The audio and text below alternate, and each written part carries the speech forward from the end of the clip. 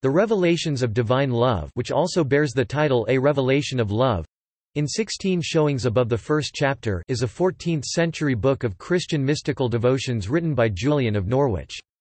It includes her 16 mystical visions and contemplations on universal love and hope in a time of plague, religious schism, uprisings and war. Published in 1395, it is the first published book in the English language to be written by a woman. At the age of 30, the 13th of May 1373, Julian was struck with a serious illness. As she prayed and prepared for death, she received a series of 16 visions on the Passion of Christ and the Virgin Mary. Saved from the brink of death, Julian of Norwich dedicated her life to solitary prayer and the contemplation of the visions she had received. She wrote a short account of her visions probably soon after the event. About 20 or 30 years after her illness, near the end of the 14th century, she wrote down her visions and her understanding of them.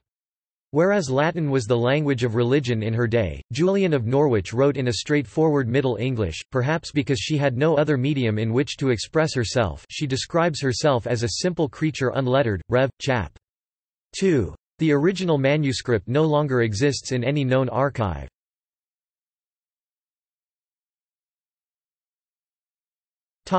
Education.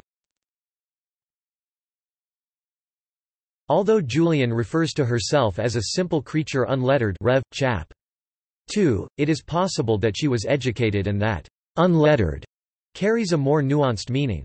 It might be an expression of real modesty or imposed modesty because she did not want to antagonize her readers, especially male readers in the ecclesiastical hierarchy, who would have been offended if she considered herself a teacher. Also, unlettered in the Middle Ages did not necessarily mean the inability to read or write. It might have just meant that she did not receive a formal education because, in the Middle Ages, formal education was rarely available to laywomen. Another interpretation of unlettered could be that Julian was illiterate in Latin, the official ecclesial and academic language of her time and place. That being said, it is possible that she had received some instruction and that she could read and write. Throughout the mid-14th century, Norwich was a flourishing centre for religious life. The city contained many convents and orders that recognized the importance of education. Many English convents in the Middle Ages had boarding schools for girls where they were expected to read and write. While scholars are not sure whether Julian attended any of those boarding schools, it is at least a possibility. There were many schools in the late Middle Ages for young men to attend. The goal of these schools was to give men the basic training needed before entering colleges. Some of these schools were attached to a church or cathedral.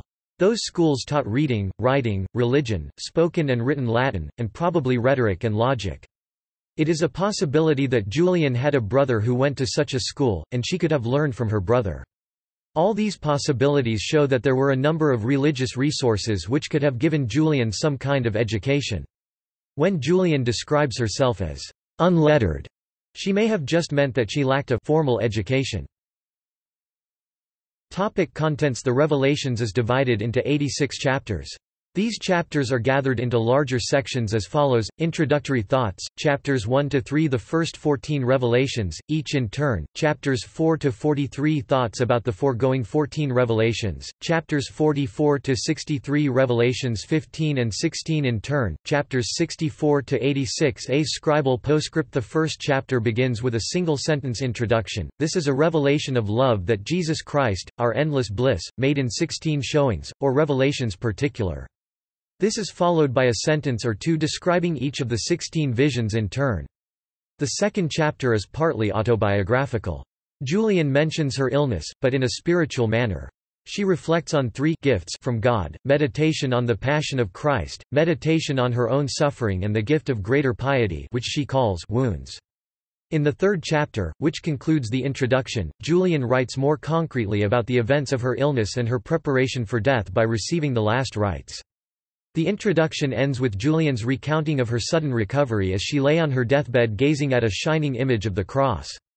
The individual revelations are as follows: the crown of thorns and God's love for all that is made, the hazelnut, the face of Jesus on the cross, all creation is in God's wise care, the scourging of Jesus, and the spilling of his blood, the evil one defeated by the cross, God's gifts of thanks to those who serve him, God comforts those whether in good times or bad, the death of Christ, the love for humanity that brought Christ to his passion fills the heavens, the broken heart of Jesus for love of the world, Mary, mother of Jesus, the glory of Christ, the great deed of God's making amends for our sin, which prevents us, and that he will make all things well. God is the ground of our beseeching, he inspires us to pray and gives us what is needful, our coming up above. Resurrection, Christ dwells in the souls of those who love him, and in is he showed me a little thing e quantite of a hassle knot, lying in e palmy of my hand as it had semed, and it was as round as eny ball. I loked upon wtei of my understanding, and I ought what may is be, and it was answered generally thus. It is all at is made. I maruled how it might laste, for me ought it might suddenly how fall to not for lightilhead, and I was answered in my understanding. It lasteth and euer shall for God loith it, and so hath all thing his beginning by lieu of God. In this lightil thing I sawe thre properties. The first is, t God made it. E secunde is et God loith it. And e rid is, at God keepeth it, and in this he showed me a little thing, the quantity of a hazelnut, lying in the palm of my hand, it seemed, and it was as round as any ball. I looked thereupon with the eye of my understanding, and I thought, what may this be? And it was answered generally thus, it is all that is made. I wondered how it could last, for I thought it might suddenly fall to nothing for little cause. And I was answered in my understanding, it lasts and ever shall, for God loves it, and so everything has its beginning by the love of God. In this little thing I saw three properties, the first is that God made it, the second is that God loves it, and the third is that God keeps it.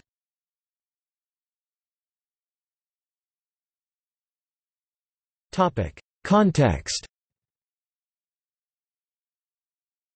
During her early life, the Black Death hit the city of Norwich 3 times.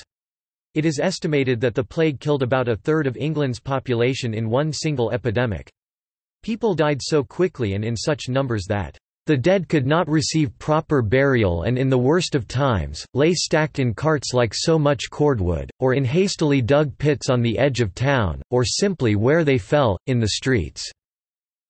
Seeing these images may have affected Julian, who was just 6 years old when the plague first hit Norwich.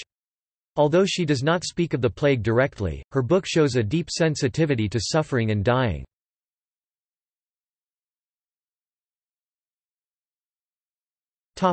Educational resources. There are many resources both in Norwich, the UK and worldwide. Julian's writings have been translated into many languages including modern English, French and Catalan.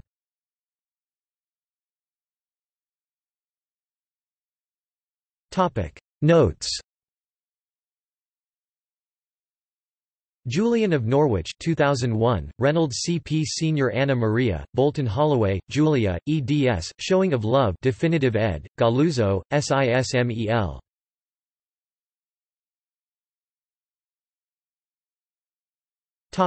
External links. Julian of Norwich, Showing of Love, Umilta alternate URL.